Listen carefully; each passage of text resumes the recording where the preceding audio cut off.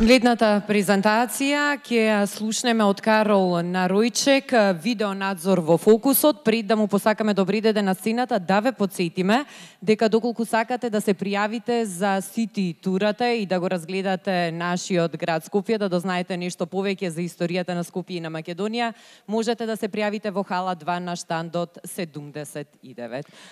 So you have to take your place at the city tour for tomorrow. You can vote on the official website for the case study competition. And after Karol finishes his 15 minutes, we have a special present for all of you who are here, so stay with us. Еден аплауз ве молам за добри ден на Karol Narojczyk. Повелете.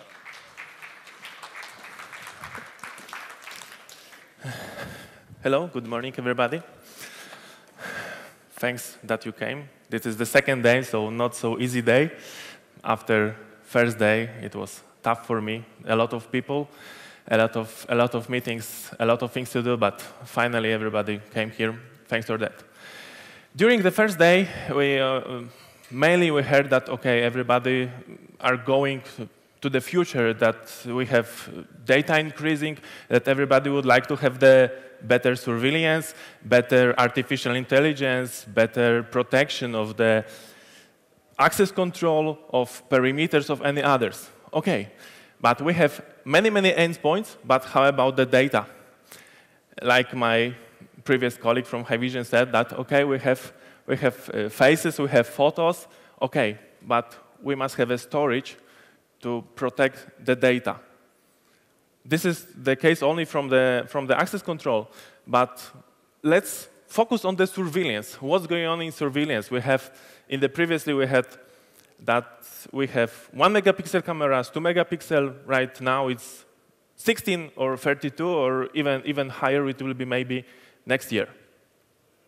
So in general, database is growing everywhere and every day. And from 2018, when it was created 32 zettabytes all over the world, and the prediction is that we'll have 175 zettabytes in 2025. So that means that this explosion of data. What is the prediction where we would like to put it? I know that everybody would like to have the many photos in their own cameras, their own recorders in the surveillance, maybe on some flash drives, but in fact, 59% of those data created in general, we are still put on the magnetic hard drives. So that means let's focus on this part of our business. What will be next with the real-time data growing? That is, in 2017, the real-time data growing was plus 15%. In 2025, the prediction is that we'll have more than 30% of growing. Is it an evolution or revolution? Maybe evolution. Revolution, maybe it will be the next step. In 1960s, we have the mainframe like a centralized. After that, in the 80s up to 2000, that it was the client-server solution like a distributed. And from 2005 up to 2020, it's like a mobile. Cloud, everybody would like to have everything in the cloud. But our prediction, like a general data prediction, is like we'll have the rise of the edge. So the data will be distributed, and we must be prepared of that. So not only cloud, not only centralized, but also we must focus on another sides. From which side the data are generated? So, smart city. I think that everybody knows what's going on with the smart city, and every city would like to be like a smart one to help decrease the criminals and other things. This is the one point. The second point is the cameras in education. Not only campus, not only e-learning, but general in education like a vertical market. The third really growing market is the cameras in the manufacturing. Almost every company, every manufacturer has a production line equipped with the cameras, small cameras which are checking on each level of the production what's going on with the components. This is also really, really useful information for everybody that we must focus on that. And then what I said 3 minutes before, OK, cloud is one option. But our prediction is that not only the cloud, we must also build the endpoints and the edge to be prepared to the explosion of the data. And education, surveillance, smart city, even the manufacturing is really, really popular that let's call everything like a surveillance. If you are using the cameras and the storage, let's take it together like a surveillance. And here, OK, what is the most important? Maybe the endpoint like a cameras, maybe storage, maybe cloud. In fact, every tier is playing really, really important role. So that means if we have endpoints, no matter, it could be camera, it could be even any other, even drones, like we just already saw, that those devices could be like our endpoints. And after that, all endpoints, they are transferring data to the edge. No matter is a local edge, like your local recorder, or just centralized, like some server. From this, we are moving the data to the cloud, that everybody can have really, really easy access if you are having an internet connection. But please be careful that internet connection sometimes is not so good, and we must base on our centralized storage. OK, we asked some installers and some agency what is the main focus for the system integrators. And OK, many of them just said, OK, they would like to keeping up with the technology. Another just retiring the employees because, OK, we need some hands to the work. Increasing sales, also this is really important. And at the last point, we have that, OK, controlling cost. So those research can show us that, OK, technology is really important, employees are important, and sales for sure, but cost, not exactly. So let's focus what we can do with money customers they can invest. We had previously the technology 1.0, 2.0, 3, 4, and tried now, OK, 4.0. Sometimes we are hearing that it is 5.0. I am really, really waiting that somebody will announce that, OK, we have new industry like 6.0. I didn't hear about it, but pretty soon I will hear. I really believe. OK, let's keep the first one, the second one. Let's focus on the third and fourth. Here we have video surveillance evolution. Evolution because the resolution just became bigger and bigger, and the demands on the storage is really, really important here, and we must arrange storage to have the videos from the megapixel cameras like 4 megapixel, 6, 8, 12, or even higher. And exactly the same it's with the surveillance, that we have endpoints like cameras, what is the capture the video. We have edge, like our local recorders, and after that we have a cloud with centralized storage, which we can use through the internet connection everywhere, all over the world. Oh, sorry.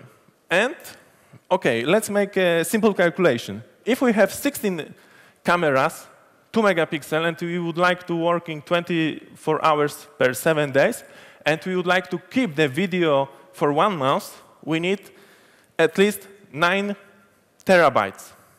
Yeah?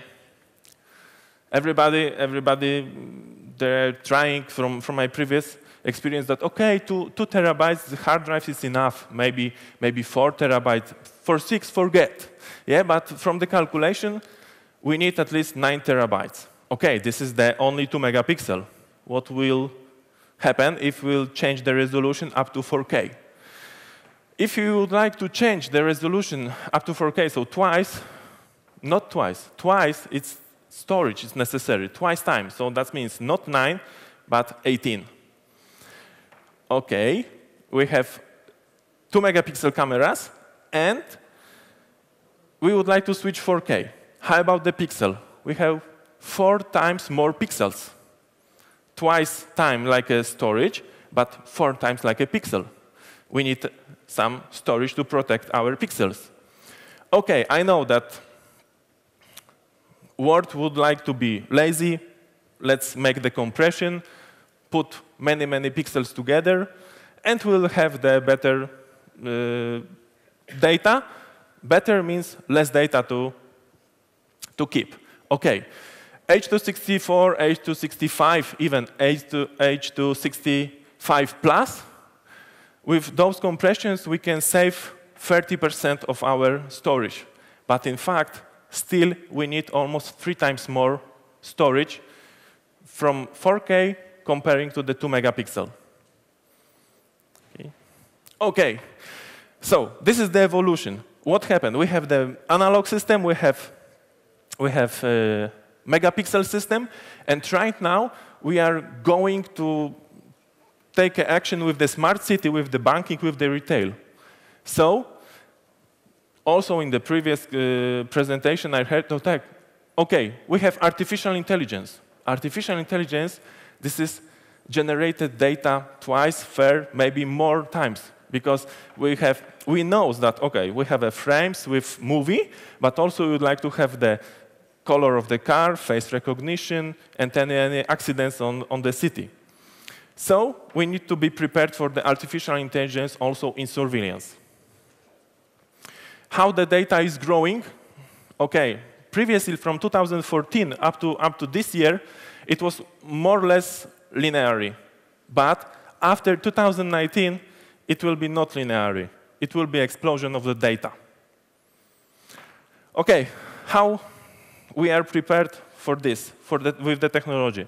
13 years ago, we had 500 gigabyte drive. For this year, for 13 years, we built the single drive like 16 terabytes. It isn't here. Sorry, official sales will be start from 4th of October, but OK. Single drive could be 16 terabytes in the one box. So that is the evolution in the hard drives that, OK, not 500, not 1 TB, not 2 TB. OK, we still have it. But we are focused on the highest capacity, like 16 terabytes.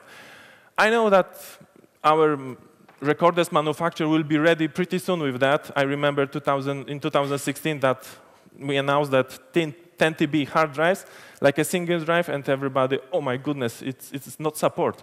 But after 3 years, it's fully support. So I really believe that next year or next 2 years, 16 terabytes will be really useful.